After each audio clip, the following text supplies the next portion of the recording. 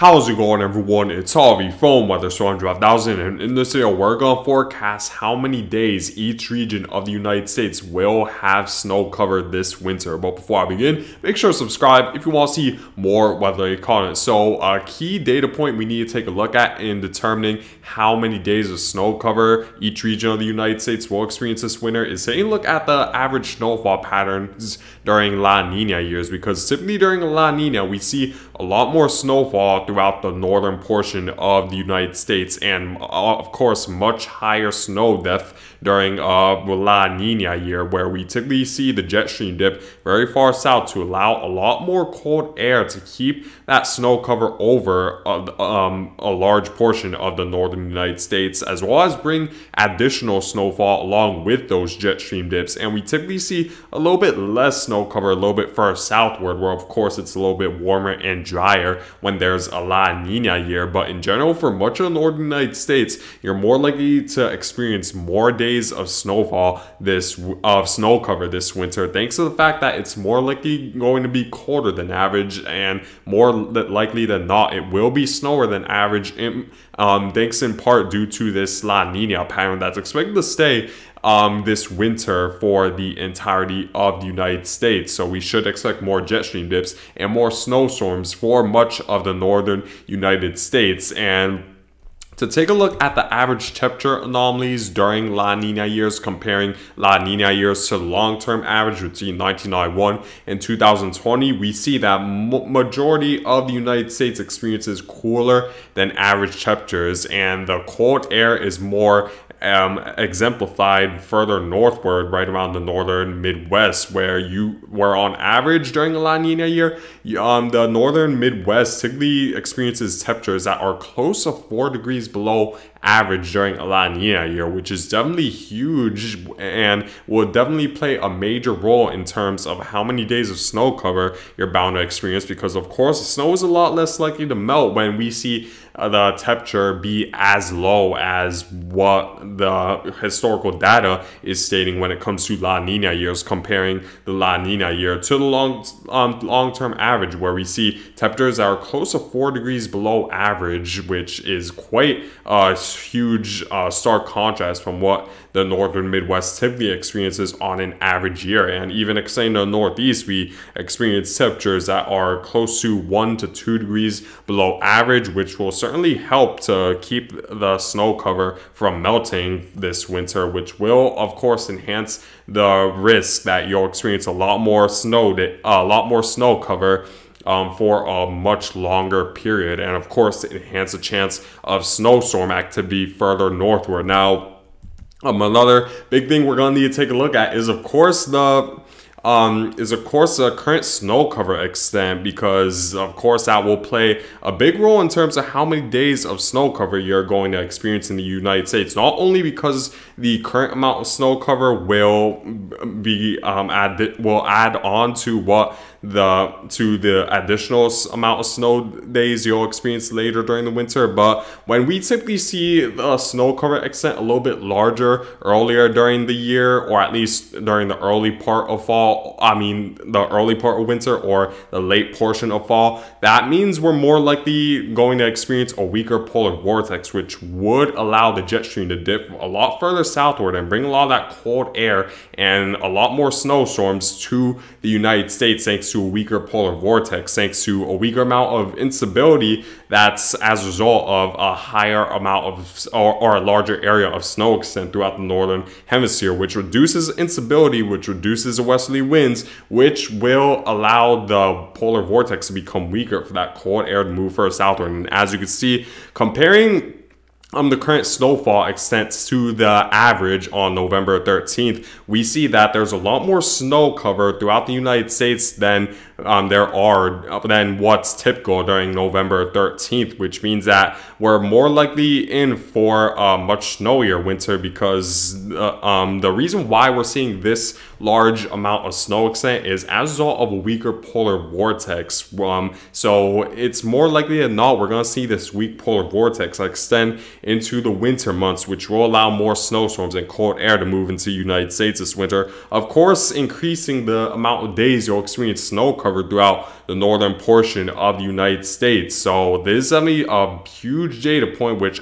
makes me believe that we're going to be in for a lot more snow cover, or that we're going to have many more days with snow cover throughout the United States, thanks to the fact that we're more likely going to experience a weaker polar vortex and a negative North Atlantic oscillation. Now,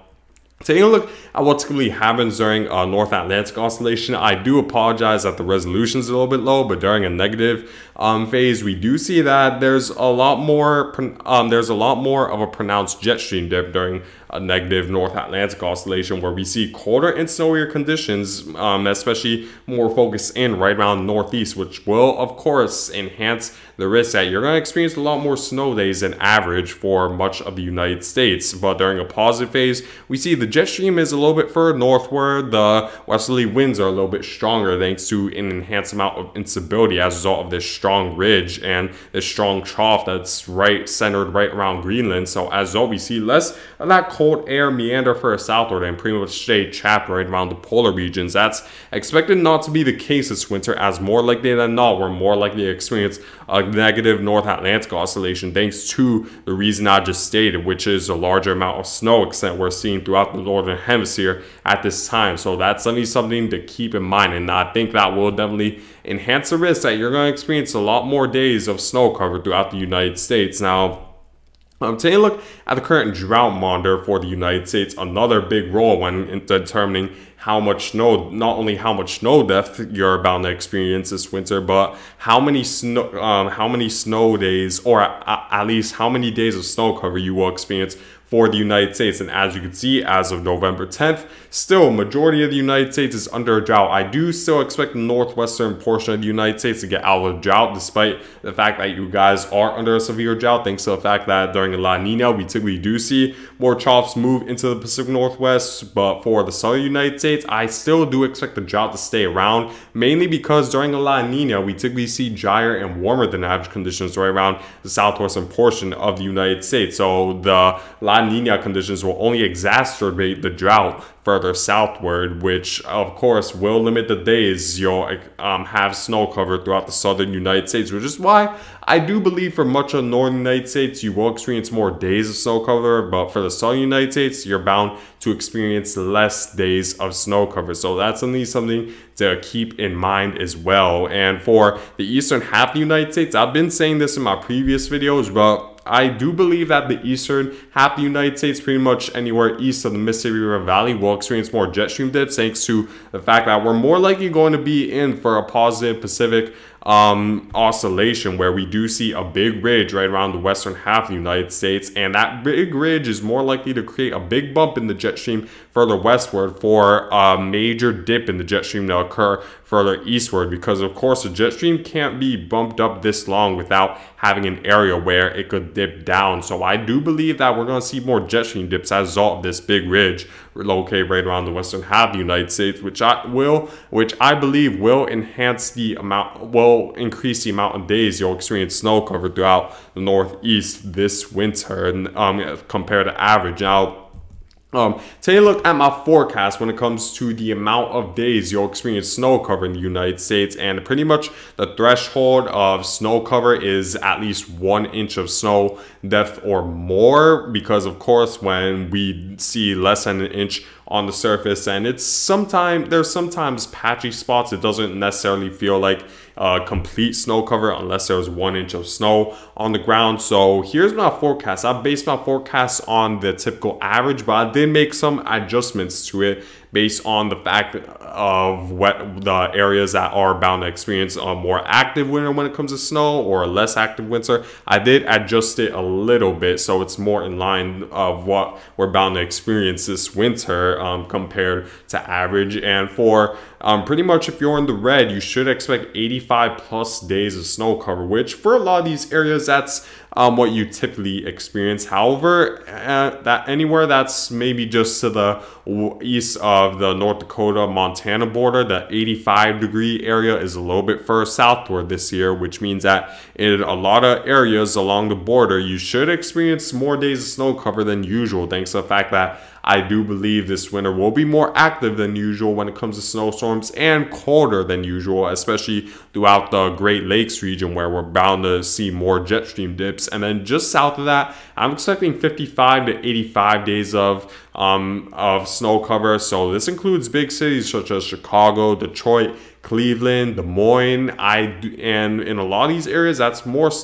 days of snow cover than you typically experience because, like I said, I do believe that much of the eastern half of the United States will experience a colder winter, so that's at least something to keep in mind. Just south of that, I'm expecting 40 to 55 days of snow cover. This includes cities like New York City and right up along the coast of Connecticut, a large portion of Pennsylvania as well, Indianapolis, and just north of St. Louis. You should expect at least 40 to 55 days of snow cover this winter, which is more than usual anywhere that's just the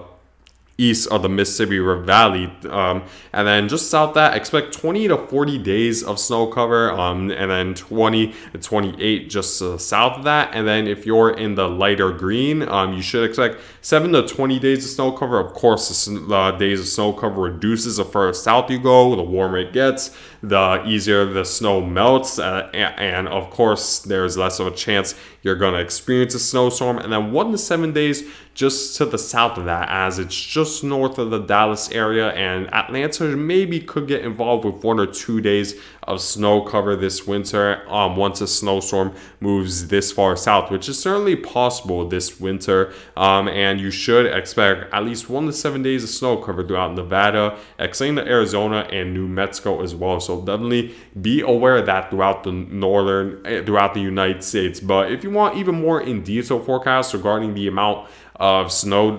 the amount of days you should experience snow cover this winter in your specific location, just make sure to comment down below, and I'll make sure to give you guys an in-detail forecast regarding the amount of days of snow cover you should experience this winter in your specific location. So make sure to comment down below if you're interested. But anyways, guys, thank you guys for watching. Make sure to subscribe if you want to see more weather content, and I hope you guys have a great day.